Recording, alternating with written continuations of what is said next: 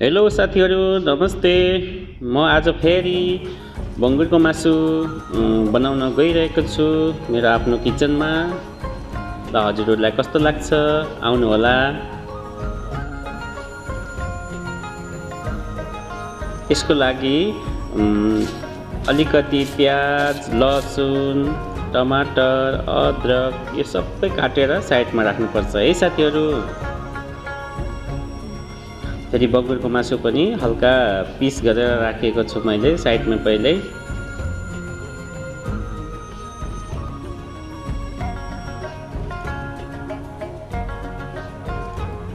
राम्रोसँग यसरी काटेर राख्नु है। कसरी तपाईँलाई खान मन लाग्छ त्यस्तै गरी पिस काट्नु होला।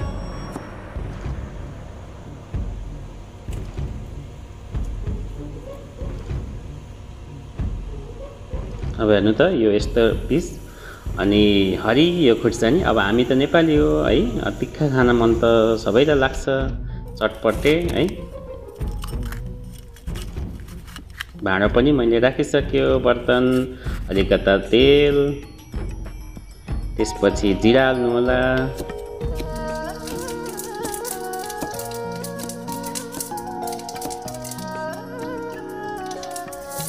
जिरा पछि फेरि अदरक लसुन मसिनो गरेर काटेर राखेको हालिदिनु, त्यसलाई अलिकता भुन्नु। फेरि त्यसैपछि प्याज पनि हालिदिनुहोस्। हल्का प्याज हालेर मस्त यसलाई रातो हुँदा तक चलाइरहनु हल्का आँचमा है। धेरै ठुलो आँच पनि नगर्नु होला, कम ग्यासमा आरामले पकाउनु होला है साथीहरू। जब प्याज पाकेर रातो हुन लाग्छ नि साथी, त्यसपछि फेरि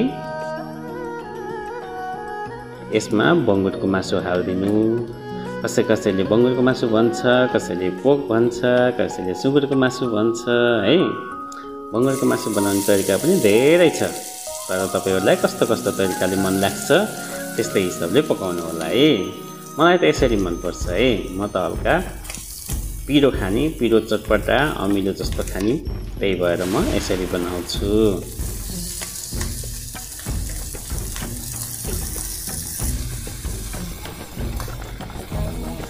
त्यसैमा हेर्नु, मैले दुईटा कागती लिएको छु।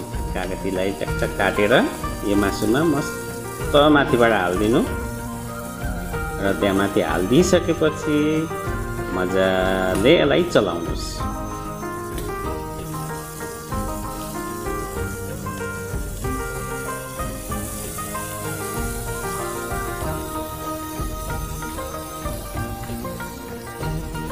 जब हामीले कागती हाल्छौँ नि साथीहरू, जब कागती हालेपछि त्यो बङ्गुरको मासुमा धेरै फ्याट हुन्छ र फ्याटलाई काटेको हुन्छ, तर धेरै खान मजाले सकिन्छ। त्यसपछि फेरि मैले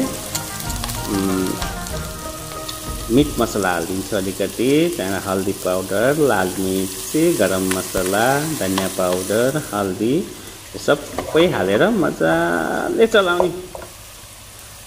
सानो ग्यासमा पकाउने, मजाले चलाएर राख्नु र एकैछिनपछि यसलाई ढक्कन दिनु।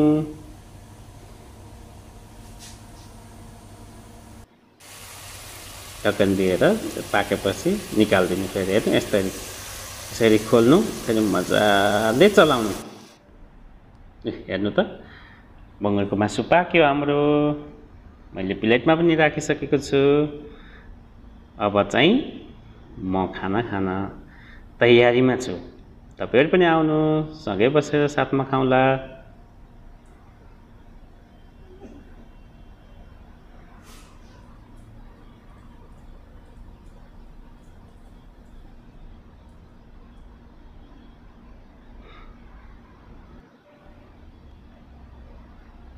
बङ्गुरको मासु अनि साइडमा भात राखेको छु। हाई गाइस, आउनुहोस् है, ल खाउँ। यो पहिला तपाईँहरूको लागि, त्यहाँबाट म खान्छु। ल कस्तो ठिक छ नि है।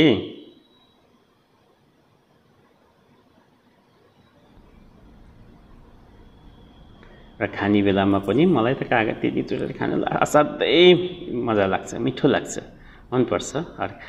जेमा पनि म कागती हालेको हुन्छु। तपाईहरुलाई कस्तो लाग्छ खाने बेलामा त्यही हिसाबले खानु होला है। ल म खाना खान लागेको, हजुरले पनि खाना खानुस् र जति पनि मेरो साथीहरु हुनुहुन्छ युट्युबमा यो मेरो भिडियो कोले हेरिरहनु भएको छ उहाँले लाइक सब्स्क्राइब गर्नु होला है। जति पनि नगरेको साथी हुनुहुन्छ फेरि पनि गरिदिनु होला। मेरो लागि सानो हेल्प हजुरबाट म चाहिरहेको छु। ल म खाना खाएँ। हस् त बाई बाई। ल है मलाई युट्युबमा लाइक सब्स्क्राइब शेयर गरिदिनु होला है साथीहरु। By by.